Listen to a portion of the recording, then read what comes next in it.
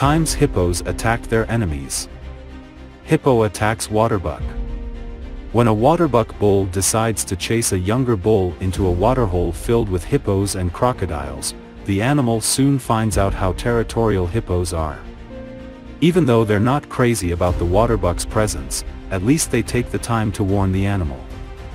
The crocs would just attack and eat it. I guess that's the difference between famished carnivores and hippos that may occasionally eat meat but are mostly herbivores.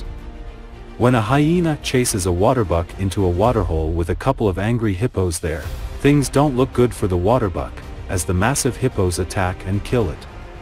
A hippo can be seen chasing a waterbuck in a waterhole, trying to crush it, but missing. While the waterbuck deals with the hippos, another antelope tries to fend off some hungry hyenas close to the riverbank. Lions. This huge hippo bull confronts a male lion. They kind of stare at each other, but nothing more. The bull hippo is wondering what to do and the lion will probably react to what the hippo does.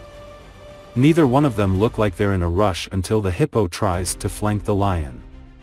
That's when the big feline decides to scamper off and position himself so he can see exactly what the hippo is doing.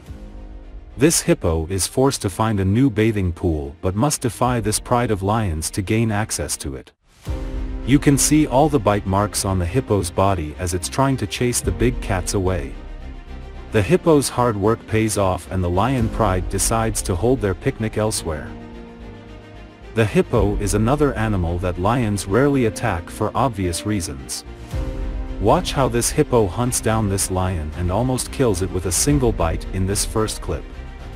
I'm sure the lion was injured, but it could have been worse. Hippos, despite their size, move quickly and are difficult to catch, even for a pride of lions.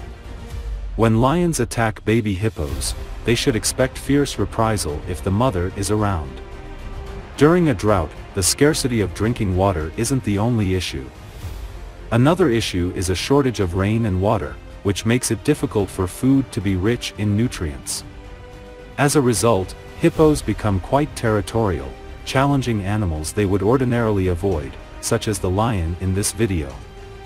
This lion is not really looking for trouble, but the hippo wants the lion out of his territory.